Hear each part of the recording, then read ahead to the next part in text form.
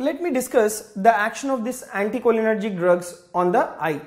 Remember, this particular anticholinergic drugs will cause mydriasis, right? Will cause mydriasis, which is nothing but the dilatation of the pupil, and they will also cause cycloplegia, right? They will also cause cycloplegia. Now, what is this particular cycloplegia is? Loss of accommodation reflex is called as the cycloplegia. Now, you take this accommodation. In accommodation reflex, there are three important changes. That is the convergence of both the eyeballs, right? There will be the pupillary constriction and increase in the anterior curvature of the lens. So, these will be the changes in accommodation. When there is loss of accommodation, that is called as cycloplegia. Now, these anticholinergic drugs, they will cause cycloplegia. Now, what are the drugs which are used as the mydriatics and as well as the cycloplegics? The drugs which will cause mydriasis and as well as cycloplegia is, like we have atropine, right? This will cause mydriasis and as well as cycloplegia. Then we have homatropine, right? Then we have another very important drug which is called cyclopentolate,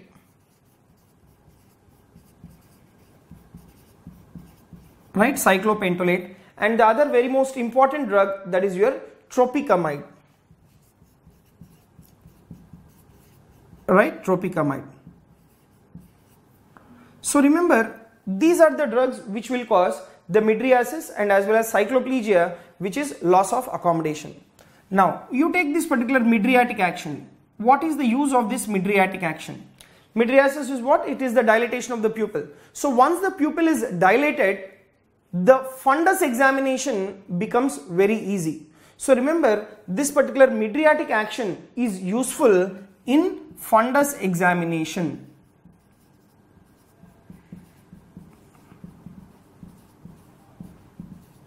Okay, so this particular mydriatic action is useful in fundus examination, because when you observe the fundus through the dilated pupil, the maximum part of the retina can be visualized, right? The maximum part of the retina can be visualized. Now, where do we use this particular cycloplegic action? Right? Where do we use this particular cycloplegic action? Whereas this particular cycloplegic action allows the correct assessment of the refractive errors, right? So, for the assessment of, right, for the assessment of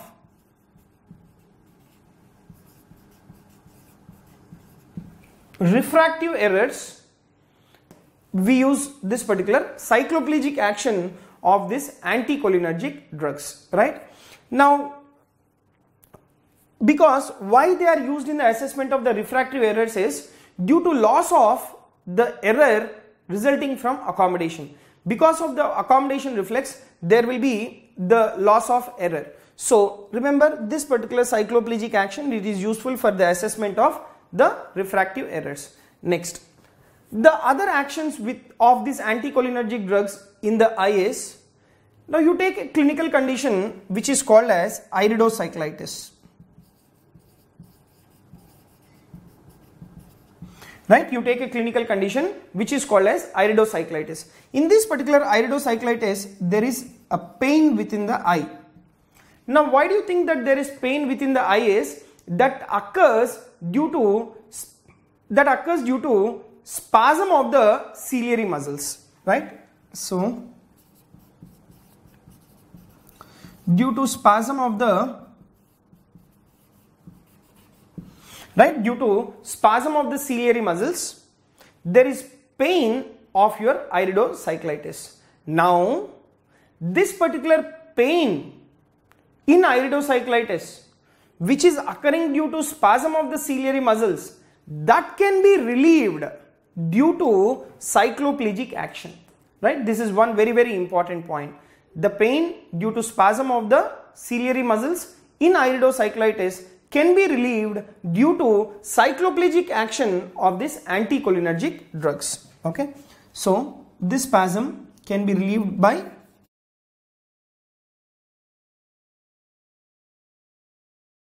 Okay, this particular spasm can be relieved by the cycloplegic action. Next, the another important point is, now what are the drugs which are causing mydriasis and as well as cycloplegia? We have atropine, homatropine, cyclopentolate and as well as tropicamide. Out of which you take this particular atropine. Atropine, it is having a very long duration of action. So remember the atropine action on the eye, it has very long duration of action of nearly around 3 to 5 days. Therefore, this particular atropine, it is avoided in adults. Okay, so atropine has long duration of action of nearly around, right, of nearly around 3 to 5 days within the eye. Because of their long duration of action, this particular atropine is avoided in adults. Okay, this is avoided in adults. Whereas you take in other organs, this atropine has short duration of action. Okay, whereas within the eye it is having longer duration of action. That is the reason why they are avoided in adults. Now you take this another important drug, that is the hyoscine, which is nothing but the scopolamine. The hyoscine, it possesses similar cycloplegic action of the atropine and more potent mydriatic action compared to that of the atropine. Okay, so even your hyoscine, right, even your hyoscine, it also possesses similar cycloplegic action and more potent mydriatic action compared to that of the atropine, right. So it also causes mydriasis and as well as cycloplegia, right. But the point is, even you take your hyoscine, the duration of action of this particular hyoscine is also long, right, long duration of action. But a point that you should remember is, the duration is long duration of action but less than atropine, right. This particular hyoscine will not act for nearly around 3 to 5 days within the eye. Okay, next, you take this particular atropine, like what did we discuss? In the eye, it is having long duration of action, whereas in other organs, it is having the short duration of action. Now, when you are using the conventional systemic doses of atropine, they have very little effect on the eye. Okay, so if you take this atropine,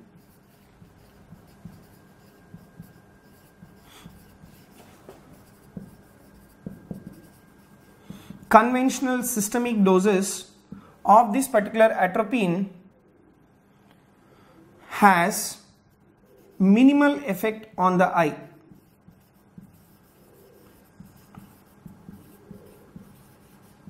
Right, minimal effect on the eye. Is that clear? Whereas the equal doses of the scopolamine will produce definite mydriasis and as well as cycloplegia.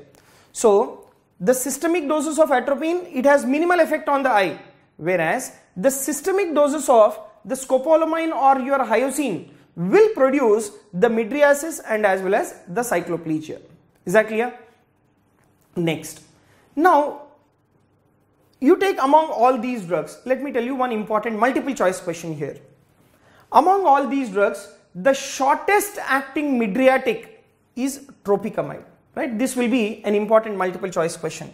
So tropicamide, remember, it is the shortest acting mydriatic. Is that clear? Next, now because these anticholinergic drugs, they are causing the mydriasis, that is dilatation of the pupil, these drugs, they are contraindicated in case of glaucoma, because these anticholinergic drugs, they will further increase the intraocular pressure. That is the reason why these drugs are contraindicated in treatment of glaucoma. Okay, so anticholinergic drugs, they are contraindicated in glaucoma, right? This is a very, very important point. Next, so this is completely about the actions of the anticholinergic drugs on the eye. So remember, on the eye, these drugs, they will cause mydriasis and as well as cycloplegia, and the drugs are mainly the atropine, homatropine, cyclopentolate and as well as tropicamide. And the mydriatic action is useful for the fundus examination, that is retina can be clearly visualized, and you take the cycloplegic action, that is for the assessment of the refractive errors. And pain in case of iridocyclitis due to spasm of the ciliary muscles can be relieved by your cycloplegic action. And then you take this particular atropine. Atropine, it is having the long duration of action within the eye, right? The duration of action is nearly for around 3 to 5 days. That is the reason why it is avoided in adults. Whereas in other organs, the atropine action is for short duration of action.